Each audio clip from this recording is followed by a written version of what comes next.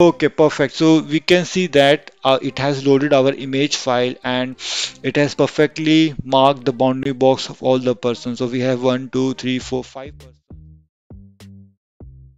Hello and welcome to Rocket Systems YouTube channel. In the previous video, we discussed how we can show FPS on a live video feed. In this video, we are going to do inferencing over an image file. So we will be detecting persons in an image file. So without wasting any time, let's quickly create a new file. Person detection image.py. So we will be detecting persons in an image file.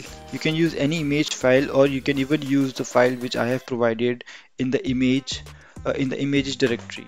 You can obviously find the link to download these all files from the link given in the description box. So let's start by simply using import cv2, import numpy as np, and import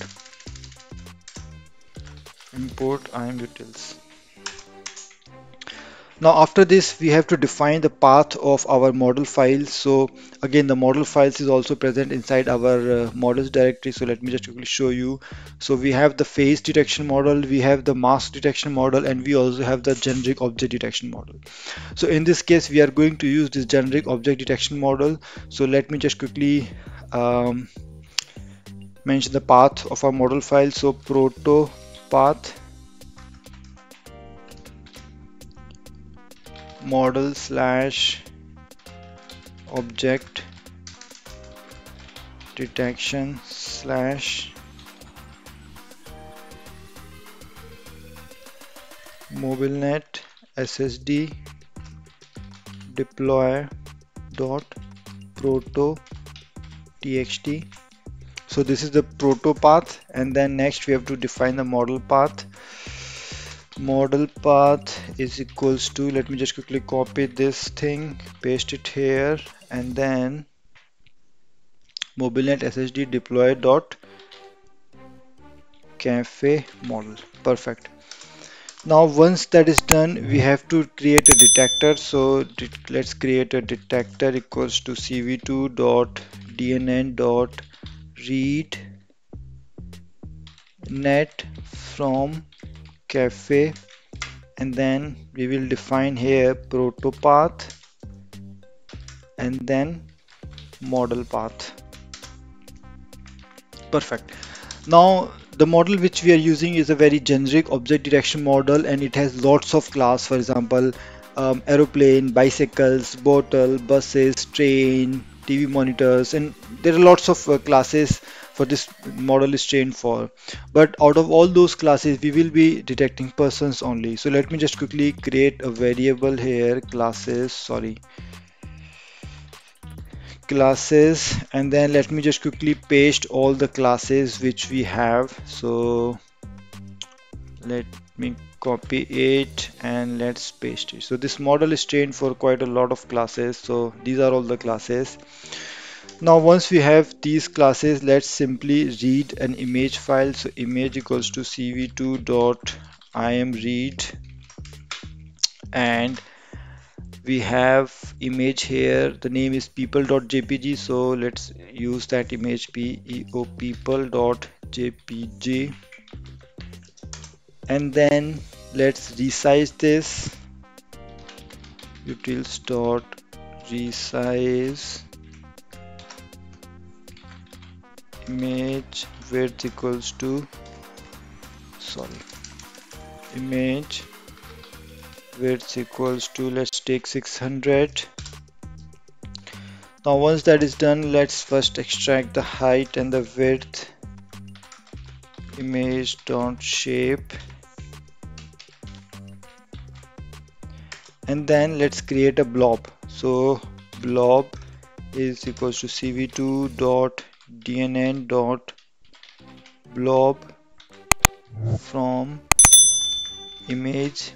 Let's pass image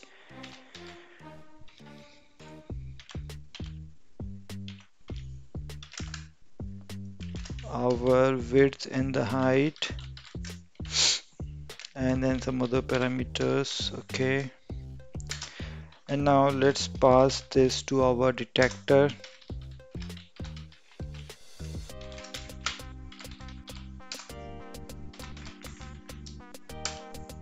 And let's create a person detections variable, and then detector dot forward. So this is basically going to do inferencing.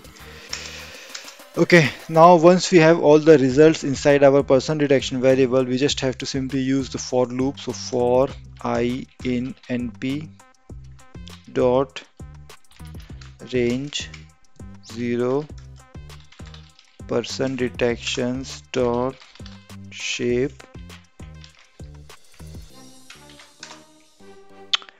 Now let's also calculate the confidence is equals to person detection.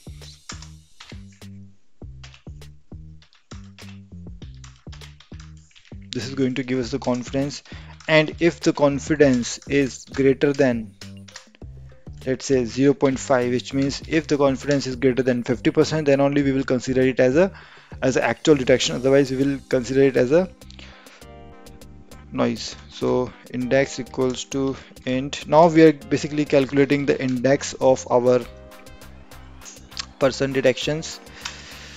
I mean basically the result of the detections, and which we will get using this. Okay, now if classes index, so because we are just doing inferencing for persons, so we will make sure that we only detect persons, otherwise continue. Now once that is done, we just have to simply draw a bounding box for the person detection. So for that we will extract the person detections coordinates,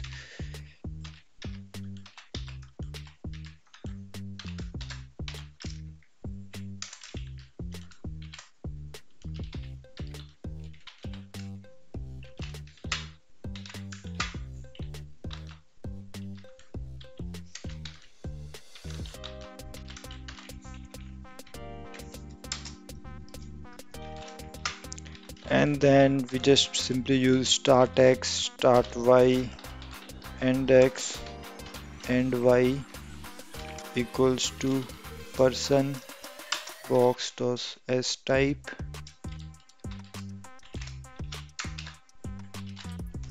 and then we will simply use cv2.rectangle to draw the rectangle over the image file. So image, and then here we have to mention our coordinates. So start x and then start y, similarly end x and end y, and then here we will mention the color. So let's just simply take red color, but you can use any color, and then the thickness. Now once that is done, at the end we will simply show cv2 dot imshow results image, and then again that cv2 dot weight key 0, and then at the end cv2 dot destroy all window. Perfect. So let me just quickly revise. So here we are loading our model files. We have defined all the classes which our model has. We are reading the image file here. We are resizing it, and then we are finally performing the inferencing at this particular part. And then once we have all the results, we are using a for loop to simply check that our result should have a person and the confidence should be greater than 50%. Once that is satisfied, we are simply using, we are extracting the person's bounding box in the form of start x, start y, end x, end y, and then we are simply drawing the rectangle, and then we are simply showing the results here. Let's open up a terminal, let's clear everything, and let's run this code. So person detection image, let's see. Oops, so there is some issue. Has no attribute shape. Okay, so again we have done a very silly mistake. Image and people.py, yeah. Let's run it again, and this time let's see. Oops, again. So it has some issues again. It's not able to load the image file for some reason. And if I go back,